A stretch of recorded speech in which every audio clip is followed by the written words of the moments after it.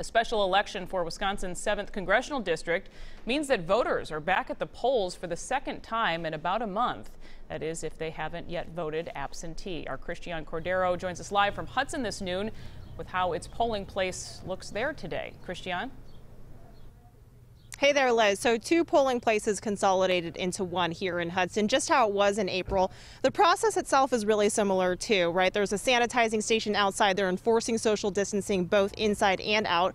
The big difference today is the line, as you can see, or I guess as you cannot see, that there's not one here today. Throughout the morning, we've seen voters just walk right up, cast their vote, simple as that. In part because it's not crowded like it was around the state the first week of April. Many of those voters have moved to absentee. The city processed 2,600 for the primary. It expects to reach about 2,200 absentee ballots for this special election.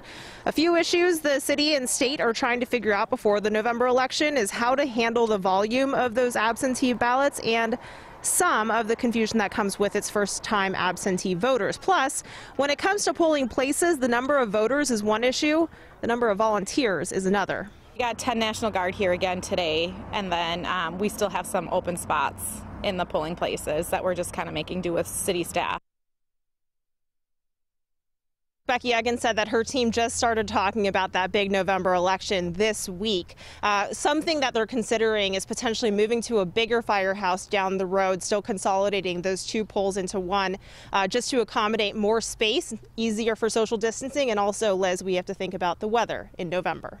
Yeah, a lot to consider. Christiane, thank you.